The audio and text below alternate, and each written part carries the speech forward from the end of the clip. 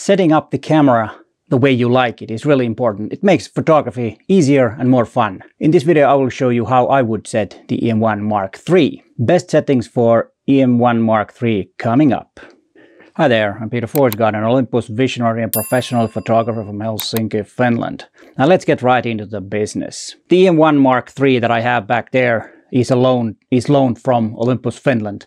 I don't have one, and that camera was loaned for the purpose that I can make this video about the best settings.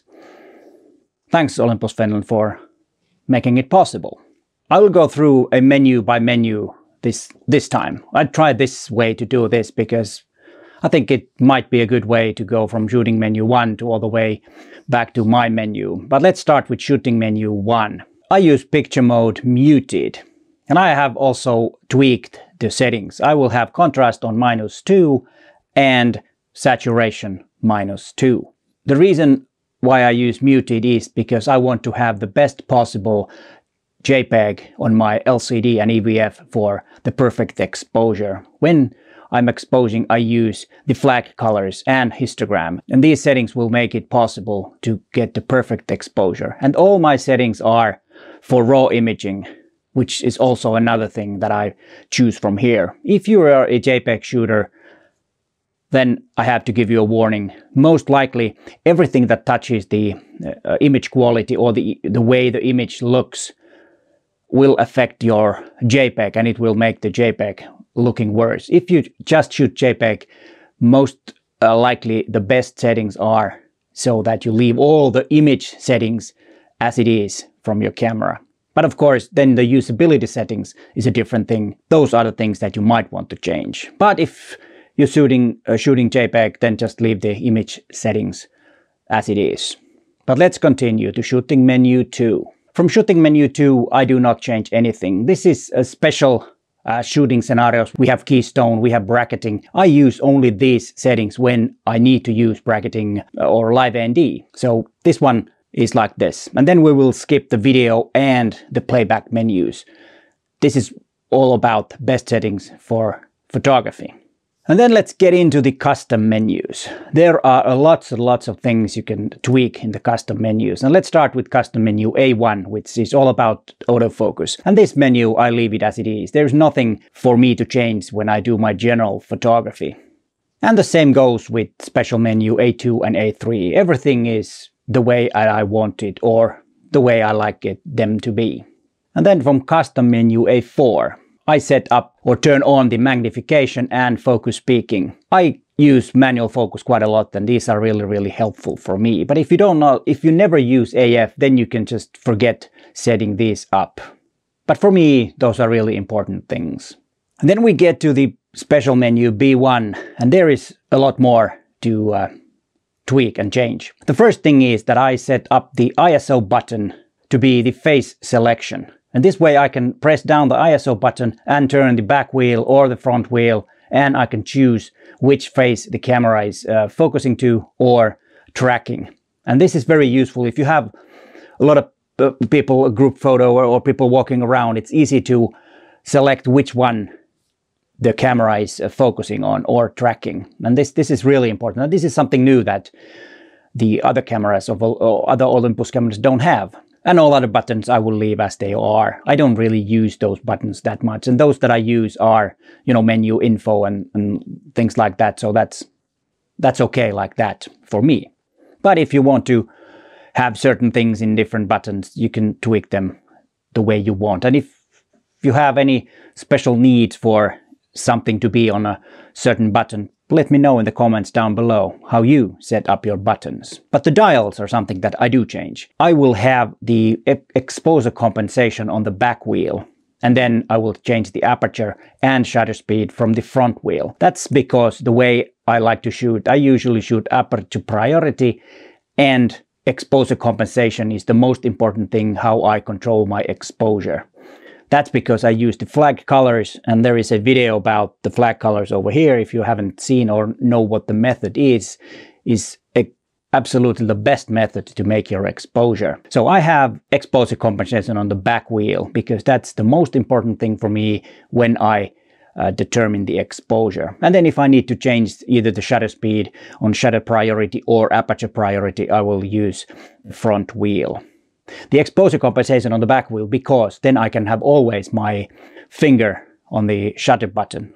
If something really happens fast, I'm all set for taking a photograph. And I like to use the FN lever switch for my power button. So that's the way I can turn on the camera with my one hand. If I'm holding the camera like this with the thumb, I can turn it on. I think that's a very good way. The sad thing is that then the power button on the left there's no use for that. It'd be good if that button could be used for something, but unfortunately it's not. From custom menu B2, I turn the button that doesn't have any name. I turn it off. It's this button here. I do not need it. From custom menu C1, I don't change anything. No need for me to change anything for general shooting. And the same goes with special menu C2.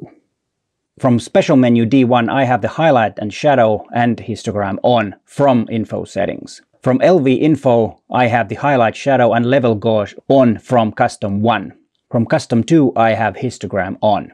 These are the things that I see on LCD. And if you want to change the things that you see on LCD, you have 3 different combinations. Pressing the info button will change the info on the back of your LCD. From picture mode settings, I turn everything off except muted and monochrome. And then the neutral, I think is, or natural, it's called, is always on. You cannot turn it off. I really don't need any other picture modes or the art filters. If you do use them, then you just turn on those that you really need, because then you can access them faster from the super control panel. You don't see the others at all. And I think this is very good. If there is something that you don't need, then just turn it off from here.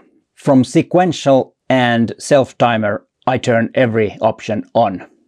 But if you don't need them, then you can just leave it as it is. From custom menu D2, I don't change anything. I don't need to change anything for my general shooting. And remember that if you do just general shooting, most of the settings that the camera has are okay. And as I said in the beginning, if you use JPEG, there are many things that you do not need to change.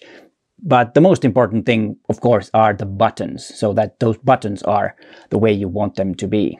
And then from custom menu D3, I will turn the grid color to be white. This will also change the focusing point to white. That's very helpful if you have very dark scene. But of course, if you're shooting in snow or very, very bright conditions, you might turn them black. You can choose any color you want. I prefer white because, at least for this winter, we didn't have any snow this winter in Finland, or at least in Helsinki. In Finland, in the northern part, yeah, there were, but not in Helsinki. From displayed grid, I use the one that is most close to a rule of thirds. I think this is the best one. This makes it easier to make the composition when you have the grid lines to help you. But there are several other options for you to choose from. But I like to use the one that is closest to rule of thirds.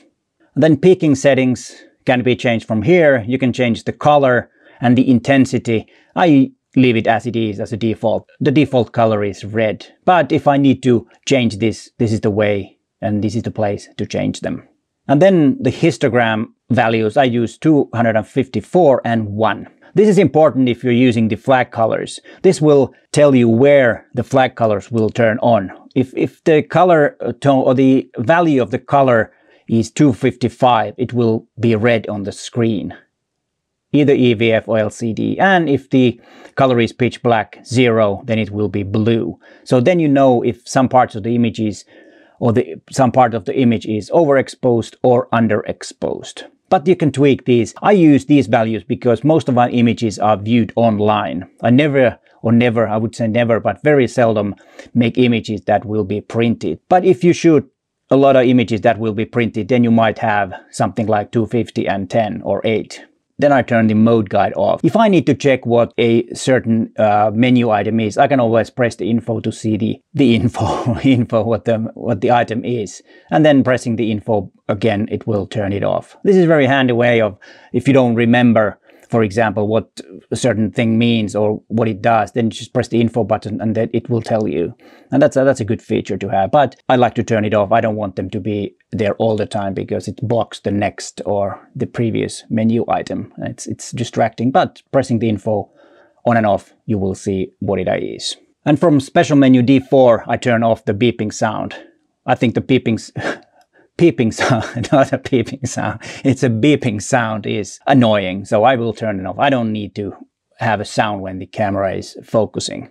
Maybe the only place where that is, if you use a lot of self-timer and you're also in the picture, then it might be a good thing to have it on. But otherwise, I will turn it off for general shooting. I don't really need it. And everything else I will leave as it is from special menu D4. From special menu E1, I turn off the noise filter. Everything else I will leave as it is. I used to turn the noise reduction also off, but I tend to like it to have it on auto. Then it will only apply noise reduction if the shutter speed is longer than 4 seconds, and then it's usually needed. So I think that's a good thing to have on auto. This is something that I've changed over the years because actually I find it to be better when it's on auto. But if you don't want to have it, it will of course slow down your shooting, because it will, if you have a 5-second exposure, it will take 5 seconds to do the noise reduction, so it will slow down your shooting. And if you don't want that, then turn it off. From special menu E2, I only change one thing, and that is the bulb/timer display or monitor, and I will turn it to 0. The default is -7, and it will make the LCD a lot darker, but I like to have it on 0 so it's bright and clear to see what I'm shooting if I'm doing, for example, live composite images. And then special menus E3 and F, I leave everything the way it is. There is no need for me to change anything.